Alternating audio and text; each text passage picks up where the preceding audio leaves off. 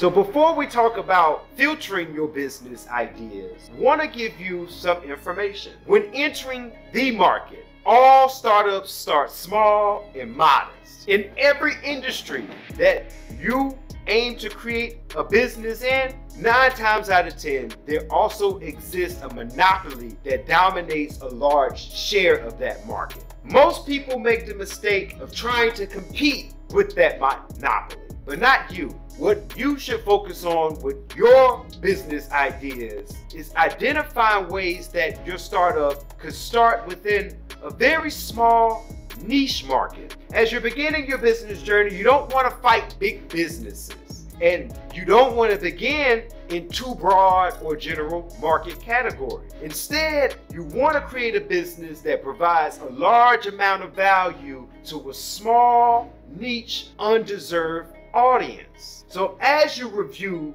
your list of MVP ideas, you want to ask yourself, what small niche audiences can you serve with your MVP? Based on your market, how can you provide value with your MVP in a different, unique way? So, to help filter your MVP ideas so that you're starting with a good group that can provide you the best chances of success, go back and review your MVP ideas list and cross off any general market ideas on your list. The purpose of your MVP is to identify specific detailed groups of people that you can serve with your solution. And within those people, you want to identify specific detailed ways that your MVP solves a problem or provides a solution for an unmet need.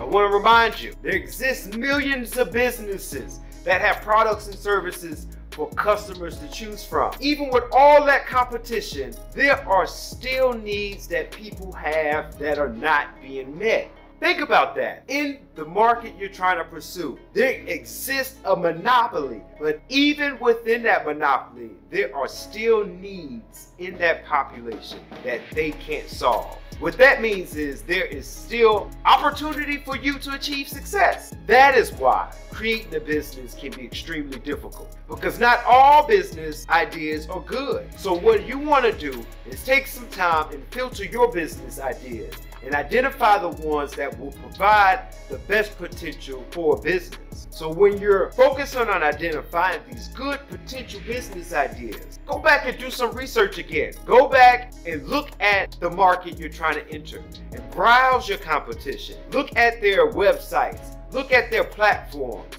and identify what people are saying about them. And through that information, you should be looking for the things that people are saying that they still need. Your whole focus with this research is to look around and to brainstorm and identify what you haven't seen within your competition. Identifying what is missing from what they provide, and to begin crafting business ideas that serve, again, small niche potential customers that solve problems that are currently not being solved. Based on your results, you should be able to explore possible ways that you could turn your MVP into a solution for a niche group of people. Remember, you don't have to serve everybody. All you need to do is provide value. And the higher the need, better the potential opportunity for a good business idea.